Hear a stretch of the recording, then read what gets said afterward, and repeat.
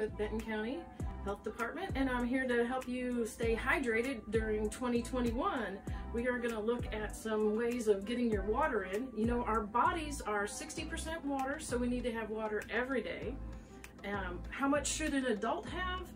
The rule of 8 is 8 glasses of 8 ounces of water each day, which would be about 64 ounces a day. Or you could go by the half of your body weight in ounces of water, which like a 150-pound person being 75 ounces of water, which is still fairly close to the rule of 8. I'm going to get started here, and I'll show you a little bit of the different things that we've set up for infusing water. So we got some cucumber here, and cucumber is great for staying hydrated. And then if we just throw it into our pitcher and we add some of our mint, because mint also has a great flavor to it. And you can also go with some other citrus too, like limes or lemons, and adding to it, or even an orange.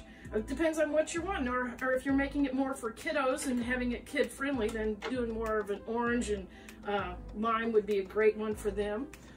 Also with that, we'll just switch over and I'll show you the water that's already been infused and sitting here. And another way of getting your water in is by having it easily accessible to you when you're on the go. So these were cups that we purchased from the Dollar Tree here in Warsaw, and it's an easy way of putting the fruit into it to where the little kids don't choke on it. And oh, I think we're supposed to have the straw there.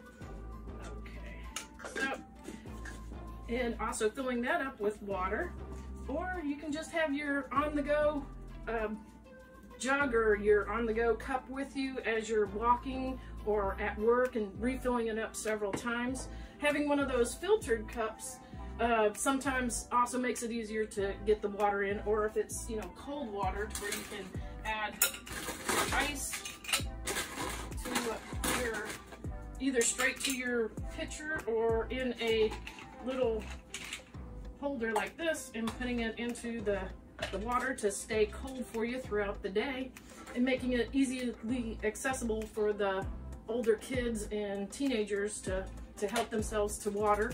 And speaking about teenagers and younger kids, of how much water they should have a day, we're looking at that they should really go with their natural thirst on how much water they should drink. But I will set up a table for you at the end of this for you to view. As for toddlers up to age 3, they should closely have about 1 cup of water per age. So for a 1-year-old, that would be about 1/8 ounces of water.